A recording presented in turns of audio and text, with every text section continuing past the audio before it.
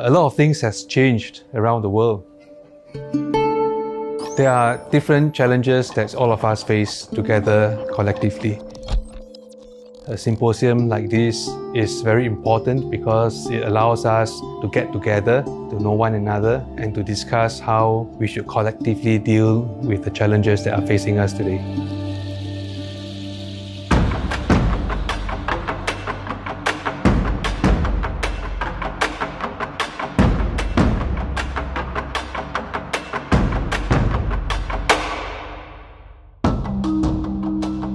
We had 21 nations here represented, which is the most we've ever had.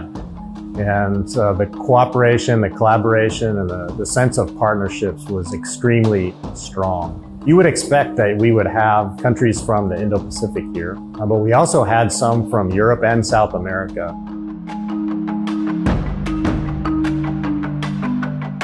And in 2021, we were all just coming out of COVID. But since then, there has been the war in Ukraine, and more recently, the conflict between Israel and Hamas. For us in Singapore, we believe that the international rule of law has to be applied and upheld, and we are happy to discuss with like-minded partners how we can go about doing that.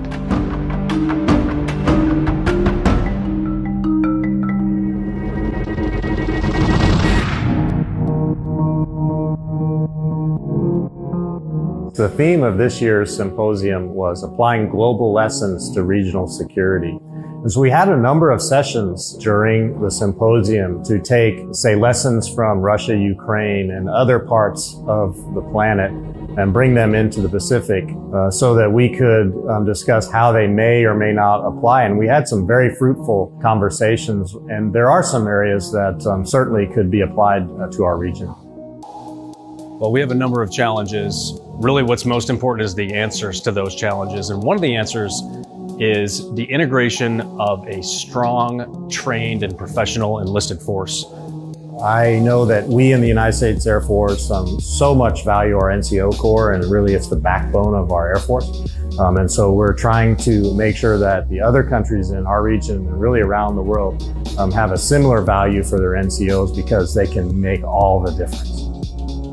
Our air chiefs and our senior enlisted leaders are completely side by side for the entire agenda. The importance of a strong enlisted force can't be understated, and it's definitely our intention to make sure that everybody understands how they can take whatever their enlisted force is doing currently and maybe just move it one step forward.